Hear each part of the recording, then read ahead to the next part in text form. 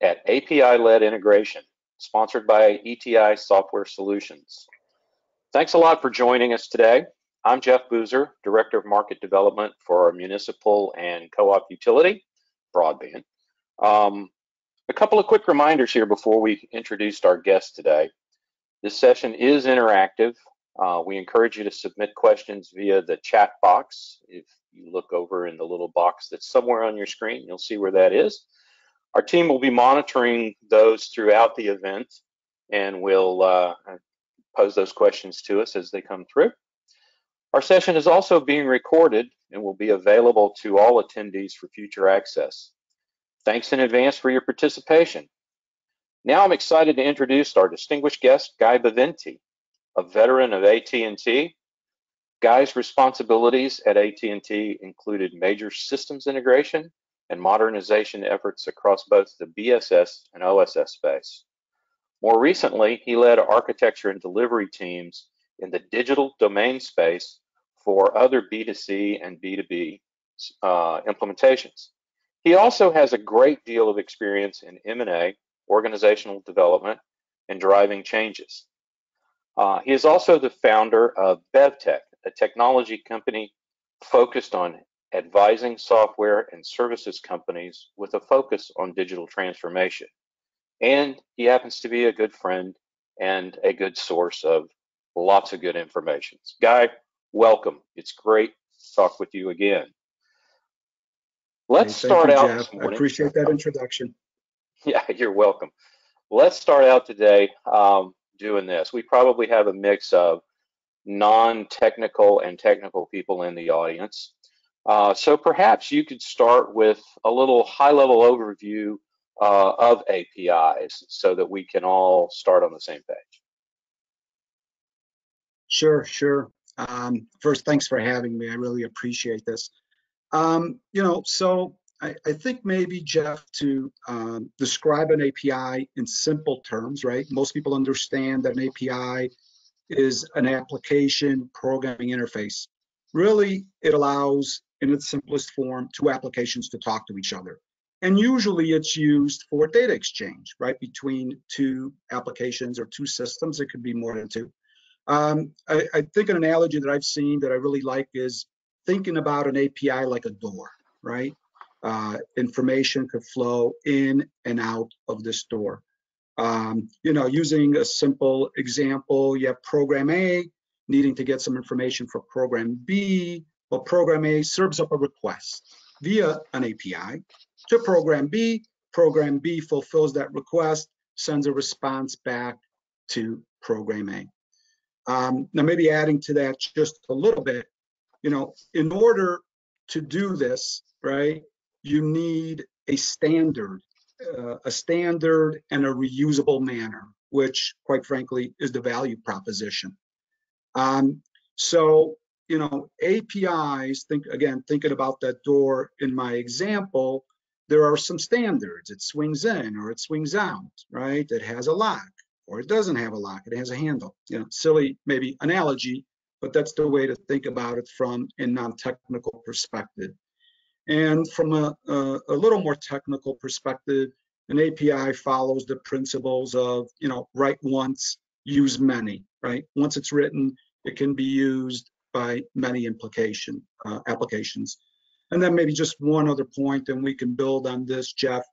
In order to make this data exchange, interchange work, in computing terms, you need a protocol, right? And again, for those maybe not as familiar, I like to describe it as a language, a protocol which defines the standards of that communication interchange between multiple programs.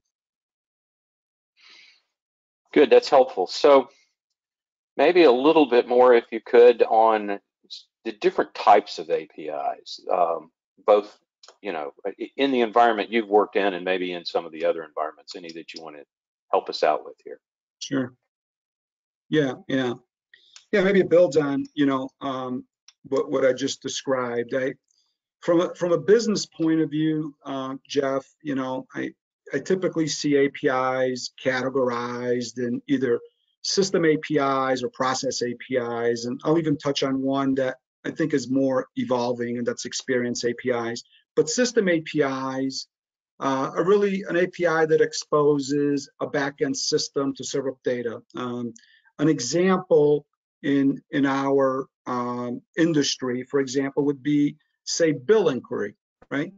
You have a front-end system, could be an online system, could be a CRM, customer care system, that needs to inquire information from a billing system. It could be outstanding payment, right? So that would be an example of leveraging a system API to extract data, say, for an ordering system from a back-end system like a billing system. A process API, and again, these are just categories. It probably is not as meaningful as just getting involved, but a process API usually means you're involving multiple systems or multiple APIs for a business purpose. An example that's very common in all industries, including telecom, is think about a customer care application in a back office or in a call center where you need a 360-degree view of a customer, right? To get that 360-degree view, you're probably going to need to pull data and information from multiple systems. So there's APIs that would be considered more that flavor. The experience APIs, just real quick, I find it interesting. It's really more related to the space that people talk about in terms of e-learning software. And I find it interesting because it's all about capturing different events and experiences that, say, your customer could have with you in your different touch points, and using APIs to actually grab that event data. So this would support things like, omni-channel, where you have maybe stores and a call center and an online e-commerce presence, and all the data from those different touch points would be able to be aggregated and pulled in a standard way. So that's more like I consider those API categories.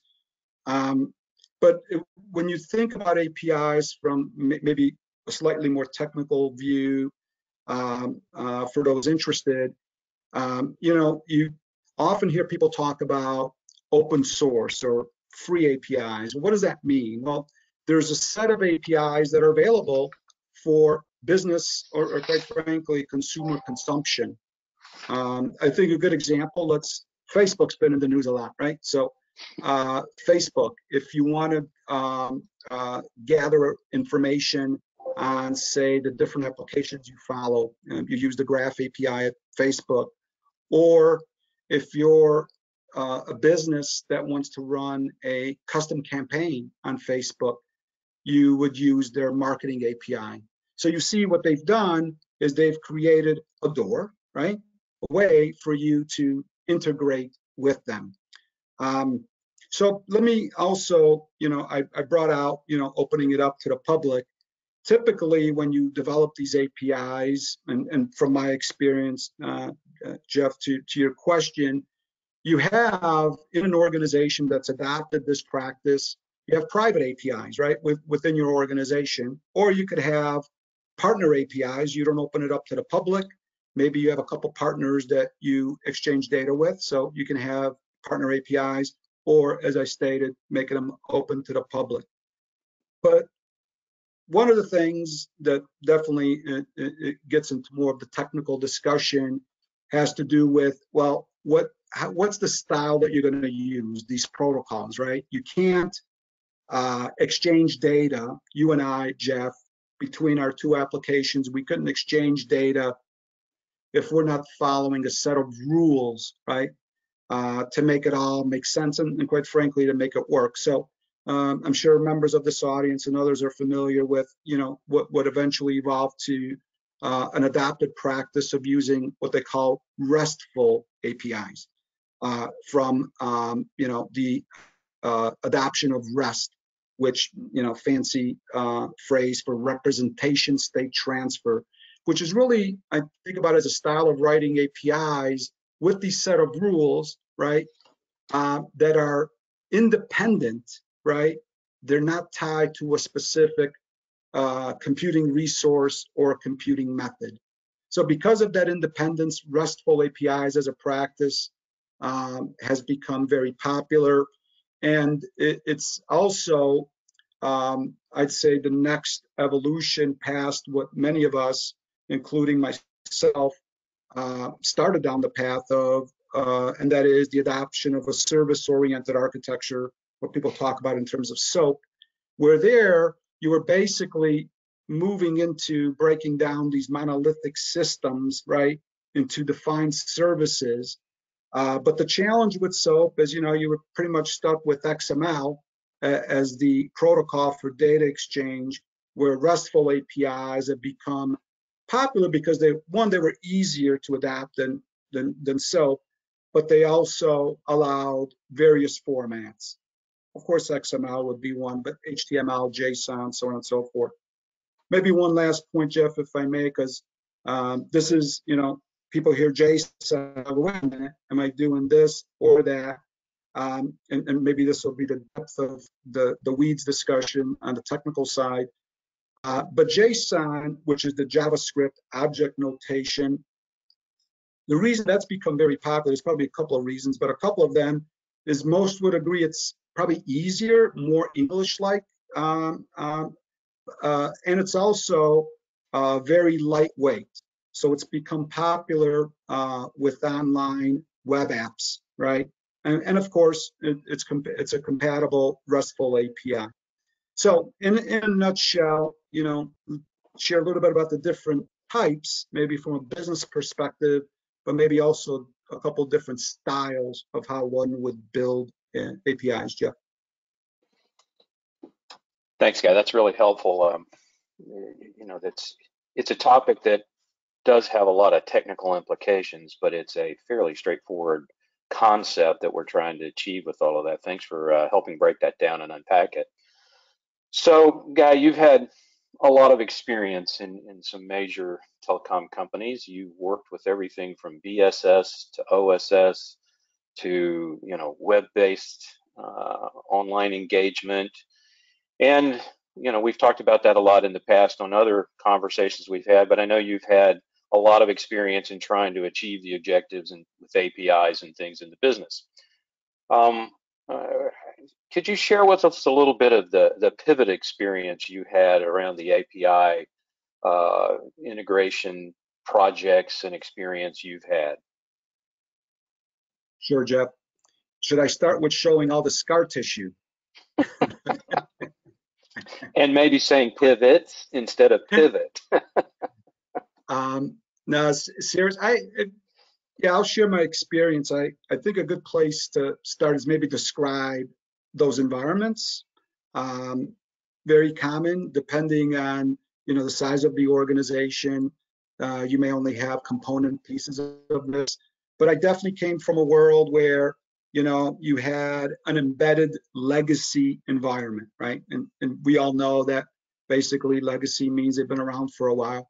Many systems, but the key, which is relevant, Jeff, to our discussion, is that the way these systems exchange data and talk to each other was more of what we call a point-to-point interface, which means, remember my program A to program B? Well, program A would build a point-to-point to program B, and program C, maybe for the same data, would build a point-to-point that it needs to program B. So in essence, there's redundancy and a lot of custom code.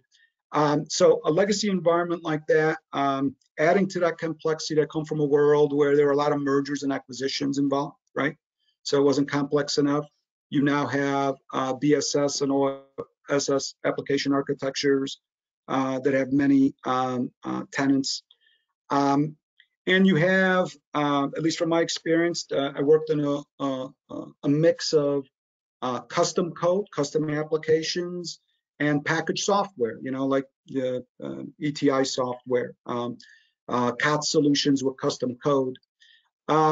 And then maybe a couple more things before I get into the experience. I think it's fair to state that project cycles. The length of projects was longer, and it's always longer, right, than any of us wanted. And the project costs, needed attention too. But by the way, it wasn't all legacy and this mix. Part of that environment include what I put in the advanced computing space.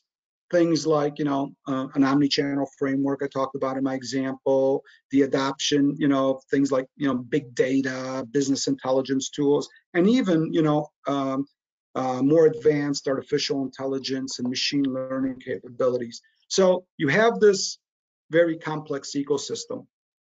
And then, so how do you get to an API pivot? And, I thought about, how we went down there. I was reflecting on that. And I think it's fair to state that we were pushed to make the pivot. I think that's fair. But the journey did start, I alluded to services-oriented architecture, that protocol. So the journey did start more from an adoption of a shared services model using that style. But the truth is, in the different organizations where we went down that path, it didn't do enough for the speed that we wanted and the elimination of the complexity. So this edict, right, this push of adopting an API-driven framework was very real. I also, as I reflect on it, I think it was necessary, Jeff, to just say, this is the way we're going to do things around here. But it was hard. So, because an edict is not enough, right? And if you don't mind, I want to share from my experiences some of the challenges which would, give maybe a sense of things to anticipate, right? Things to think about, maybe even in advance would be good. The first thing to anticipate is really, how are you going to motivate your vendor partners to make this pivot with you? That's key. We come back to that. So working and anticipating a vendor reaction, I think, is key. Anticipating the reality of costs, that the truth is, once you embark on building an API framework, you'll probably see costs slightly climb before they decline. At least that's been my experience. Similarly, with startup time, you're doing this because you want to go fast, but you may slow down before you go fast. A big one, at least for us, and contributed to some of that scar tissue I talked about, is what I call risks trade-off, right? And what do I mean by that? You have what I like to call the current mode of operation, which may be point to point, right? And you have the next generation or future mode, which may be the adoption of an API. Well, there's risks trade-off. It wasn't unusual to hear teams wanting to go current mode, point to point, even after adopting the API pivot, if you will. Why? Because it was, in many people's mind, easier, faster. We know how to do it. It's going to reduce the risk of, target date misses. So these trade-offs, right, of, say in this case, time, versus moving to a more efficient model, I think are things to anticipate, and something, we were challenged with regularly. Here's another big one, and again, it's very related, and I would tell folks, this is one of the top lessons for me and my organization, and it has to do with the need of a very clear architecture. And we come back to architecture because this point I'm making here, Jeff, has to do with more of the rules of engagement for the APIs. And what do I mean by that? When you think about APIs and what they do, you're going to have some technical decisions that need to be addressed. Things like throttling, right? If you have two applications talking to each other, is one going to throttle, the communication? What about availability, right? Application A is say an online system, and it's up 24/7, and maybe a back-end system goes down for some batch process, and I need to do that bill inquiry all the time, 24/7. What about error handling, right? If that transaction fails or, falls out somewhere, how's that going to be managed? Scalability and response times. From my experience, when you talked about, part of my experience included building e-commerce solutions, online systems for both B2C and B2B. This was a real issue. We had very aggressive response time SLAs, right? Very aggressive. How long will a customer stay waiting for a screen to flip? Well, the complexity of the architectures often required some back-end data dip, if you will, right? Using an API. Well, you can't have an SLA for online that doesn't consider or change the SLAs for back-end and how that API works in between. A couple more things related to these rules of engagement have to do with integration into a CI/CD framework, right? The continuous integration, continuous delivery pipeline that many IT organizations have adopted to be able to make changes quickly. Well, if I'm making a change, say, to a front-end system, and I'm using a CI/CD pipeline where I introduce change quickly, and it includes an API that calls a back-end system, you need to think about the level of testing before you progress that change forward. And then I'd say anticipating the overall life cycle management of these APIs, right? The rules of engagement for changes, right? And the governance that goes with it, Jeff, right? By the way, who owns the API, right? Who's responsible if it doesn't work? Is it the calling application, the receiving side? And maybe one last thing, and maybe this will come up, Jeff, as we go on. Spent a lot of time talking about at least some of the technical aspects, but I wouldn't say that that was the hardest in my experience. The hardest part of the experience and the pivot had to do with the cultural aspects, right? Needing to get the organization ready, needing to get those vendors that are part of your ecosystem to agree. And really the movement from more of a silo-based thinking, application by application, to more a collaborative way of thinking that's broader and wider, that looks across. I'd say those are some of the key experiences.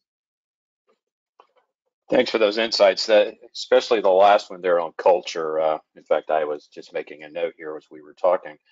If culture, I think, is probably the single biggest obstacle to making progress within organizations. As a vendor of software to the industry that specializes in integrating networks, devices, and databases is what we do. You mentioned the inertia or the lack of momentum amongst vendors to actually cooperate with each other via the APIs, which is something that's most everyone has adopted to some degree at this point. So it's not as big a challenge as it used to be. But the switch in culture and the underlying training, skill sets, resources to move from the legacy world of mostly point to point into newer integration strategies and approaches seems to be one of the biggest things. And it's a business issue that even before you adopt the strategy and approach, you can start working on the culture through education and those kinds of things. I think that's a really, really good point you brought up. Thanks for doing that. So let's follow that up with why you think there's so much, I'll use the word confusion in the industry about APIs and what they do and how they do it, etc. Yeah. Well, people probably have a list of 100, right? As I think about a couple, and I think the one that comes to mind first is the confusion stemming from the available tools in the marketplace, right?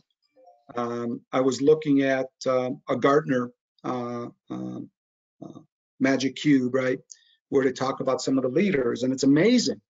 The list of vendors doesn't get smaller, Jeff. It's getting bigger. And again, no offense to any vendors, because I understand their intent, but some of the marketing around those tools sometimes leads to the confusion, because those tool sets are evolving, but in many ways, you still have some API tools that their core competency is more in the design and build, right? Maybe they have like a plug and play type tool set, but their strength is more in the API builds. You have some that started and probably still have strengths in the API management, the repository, that discovery, right, to see what APIs are out there.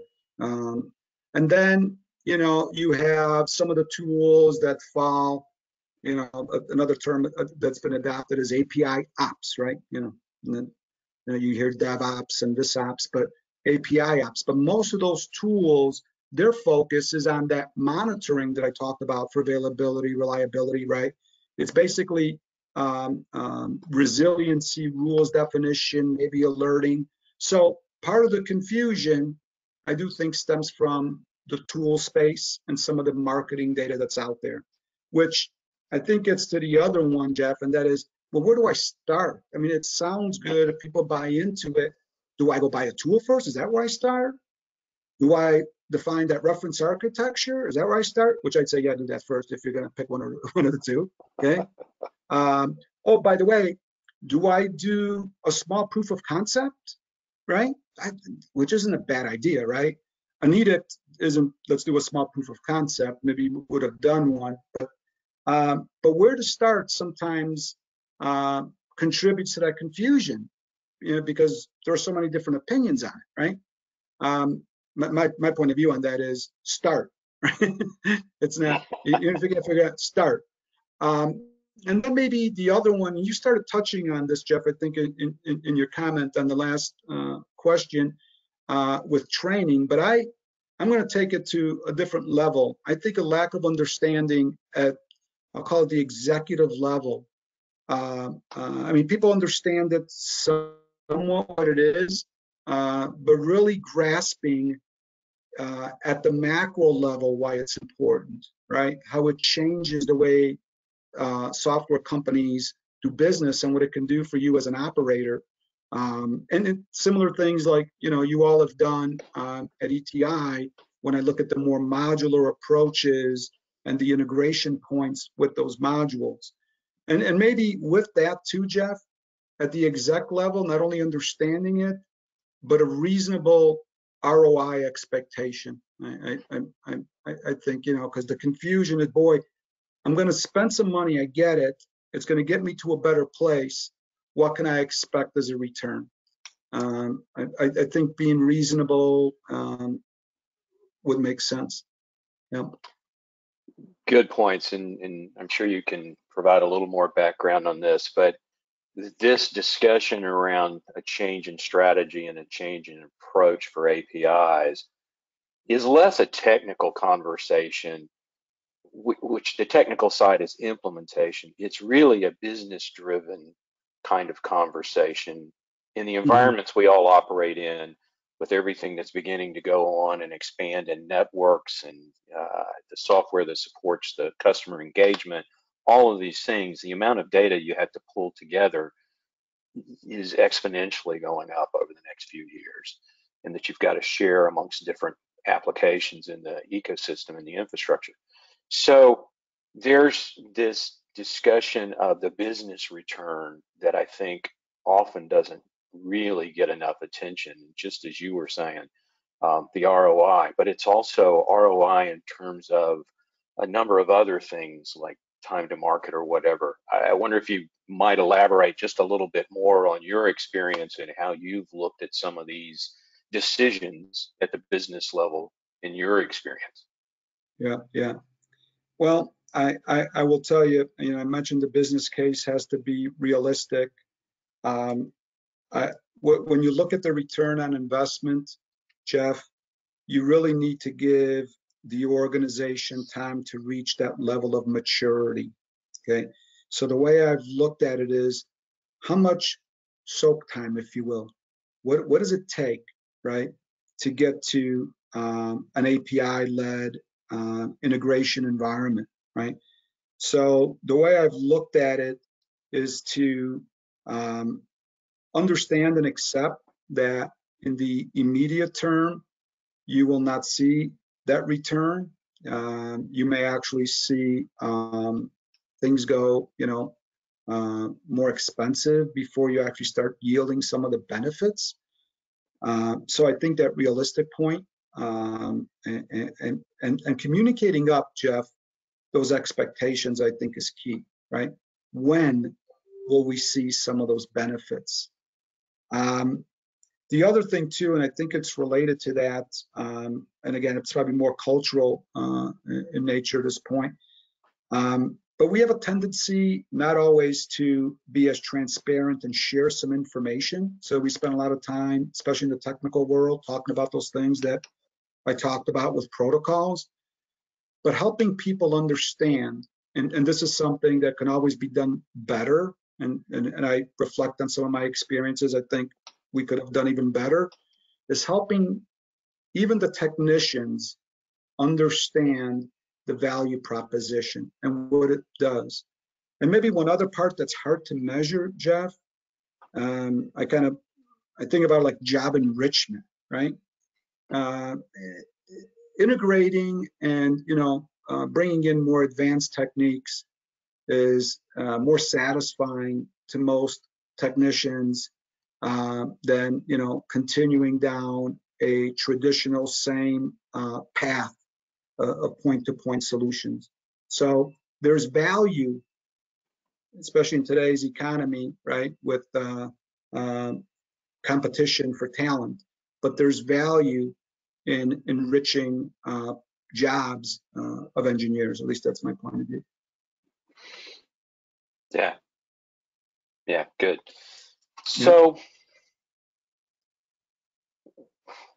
why, so with your experience in working with other companies and the network of people that you've known for all these years, why is it that we see this struggle to pivot to a more modern approach to APIs? Yeah. Well, I think there's some things missing, is what I'd say. I mean, part of this is also, again, related to maybe your prior questions. I kind of think about three pillars for any change, definitely true for APIs, kind of commitment, clarity, and collaboration. You need to get a commitment to understand it, to your point, a commitment to spend money to do something about it, and a commitment, quite frankly, to the effort. To build APIs, you have to decompose your key mega processes, I call them, ordering, billing, provisioning, care, activation. You have to understand them. So a commitment to do those things. Clarity comes from, the availability of a reference architecture.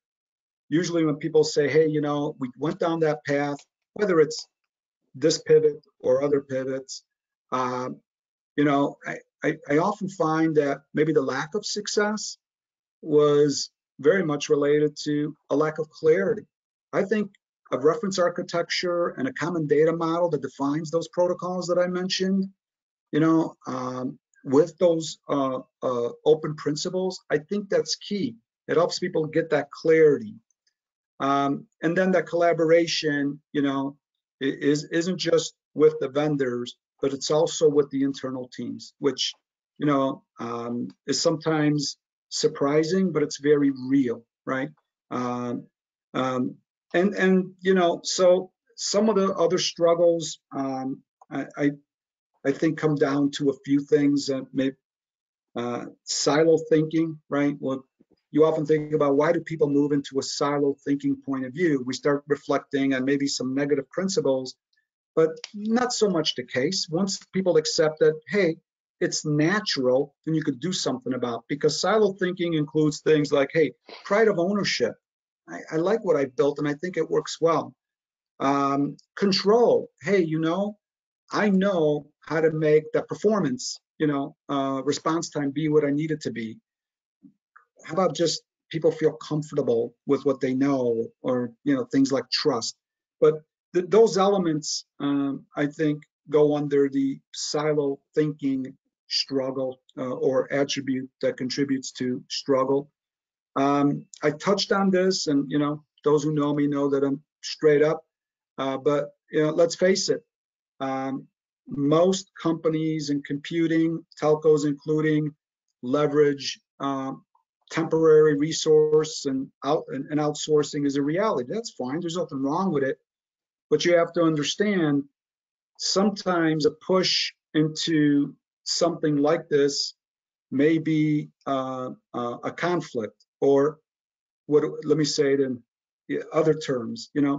Not everybody likes this, but someone's cost could be somebody else's profit, right? I think that leads to the struggle, and makes the pivot longer. The absence of clear direction I touched on. The other one too, as I reflect back for us, that made the bigger pivot a challenge, had to do with past failures. Hey, we tried it, it didn't work. It's never going to, and really having the wherewithal to stick to it. And then the other one, it comes down to accountability. So I talked about making it very clear on expectations of ownership, Jeff, right? Like, who builds the API? Oh no, by the way, this doesn't have to be, I didn't touch on this earlier, but it's important. This doesn't have to be, let's build all the APIs and then we could start. You can move into a model where you build the key APIs. I don't think you should start with nothing, right? Build the core APIs, but adopt a practice where, I think, this is my opinion, if you need an API and it doesn't exist, you build the API, and then you can own the API. The other point I was going to add before I threw in that thought, with accountability, is make it very clear, those performance SLAs, those reliabilities SLAs, and availability. You can't have an organization that adopts this practice, and others, like microservices architecture, very similar comments could be made there. But you can't move to these new frameworks without addressing the cross-organization expectations. They're like internal SLAs, right? Yeah. Yeah, a couple of things there on what you said. Speaking of the silo thinking, one of the things we observe a lot that I think plays back into that culture conversation we've had through this is, by just natural means, because of the nature of the silos in our infrastructure in broadband telecom companies, organizations have been built up around those silos, organizational structures and things. So there's a natural kind of competition for resource, attention, etc., that is built around those silos, and the ability to walk back in and kind of break those down is a struggle, and something that companies have to spend some time on to really realize some of the benefits. The other one that I just want to reiterate as a vendor of software that does these kinds of things is your point about, you don't have to build it all before you get started, or you don't have to do everything at once. This kind of approach, as part of a full reference architecture, as you described, can be done just by starting with the next one you need to build. And over time, if you've got a big maintenance one that needs to be redone, or one of the maintenance project on an existing API, use that opportunity to cast it into new technology, those kinds of things. So it's not a huge one-time big end-to-end project. It can be spread out over some time. Well, let's turn more to okay, we've talked about the concepts, the tech a little bit. What should I get out of this? What kind of value propositions to the business and to my customers and to my ecosystem as well should I expect out of API-led integration? Yeah. Why do it, right? I just I'll come to this question you just posed, but I want to add something to your last set of comments. I'll tell you what, if you really want to change the culture or maybe expedite it, including your vendors.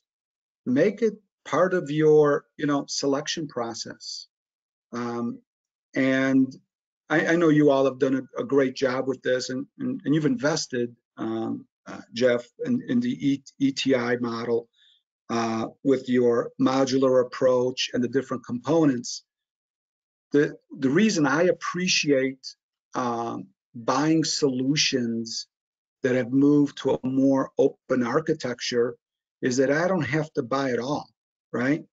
I can pick and choose. And oh, by the way, I can, use some interface points with what I already may have invested in. So for me, making it part of a criteria for selecting vendor partners, I think is a good practice. You asked about the value proposition. I think there's two that are obvious and maybe two that are less obvious, at least maybe to some. I think the two obvious ones, I would guess most people are thinking, hey, you've said it a few times, speed and cost, right? Speed and cost, speed and cost. But past just building faster, I think the real value from that, Jeff, comes from the time to market point that you raised, which is such a competitive advantage factor, right? The cost, right?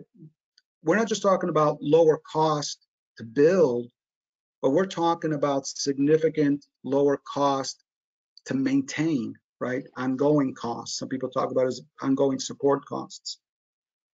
But those are two obvious and very real. You can make a business case right there. The two maybe not immediately as obvious. The first one would be the reliability that I talked about. But in this case, I like to define it as getting the same response to the same inquiry. Boy, let's talk about in our industry, right? You ever hear people talk about, boy, if I go online and I do something like an eligibility check, right, for broadband availability, I get one answer. Maybe you go, you call a call center and you get a different answer. I don't know, maybe a store gives you a third. But nevertheless, it wasn't like an intentional, hey, let's do this 3 different ways and give 3 different answers. These systems evolve over time. But a pivot to APIs and maybe even the adoption of, microservices architectures ensures the reliable response, right? That an eligibility check from any of those channels returns the same answer, right? The other one, again, maybe not as obvious, has to do with, the space of security and privacy. You almost think the obvious. You're like, boy, do I need to be concerned with security if I move down this path? I think quite the opposite. Why is that? Security and privacy issues or risks, vulnerabilities is a better term, are often related to access, right? And through an API, you can restrict access to data, or you can restrict access in terms of the level of data that's provided to different audiences. So, speed, cost, but also reliability and security, I think are all part of the value proposition. Yeah. Yeah, interesting. As a software provider that does this kind of stuff, we're using API-led technology now, and the security aspect of that you mentioned, especially for us as a vendor of software that gets used by multiple people, that security is a huge motivation for us to have adopted this, as well as be able to pass this along, the benefits along that you described to our customers. But that was a really good point, one that doesn't always come up. So we're getting near the end of the time here, but if you don't mind, take a couple of minutes and let's look forward 2-3 years from now. And what would a company that's undertaken this pivot, as we've used throughout the conversation, what do they look like now that they've adopted this API-led approach to integrating their data? Yeah. well, you hopefully, looking forward a couple years out, you hopefully would see that, the realization of that speed, cost, reliability we talked about. But I want to focus my comments here on behaviors, behaviors and practices. In such an organization that is API led, you would see, I'll call them business end users, the non-technical folks, being more prescriptive, right? And how solutions come to bear, right? Which means, by the way, you have that ability to explore and discover what's available. But business end users be more prescriptive on what's built and how it's built. That's huge, by the way. I don't think you see that a lot. What else would you see? You would see technical teams shift into more of an integrator role, right? And as an integrator, you're using these frameworks, APIs being one that we talked about. You're using that reference architecture. You're exploring the integration flows and what data exists.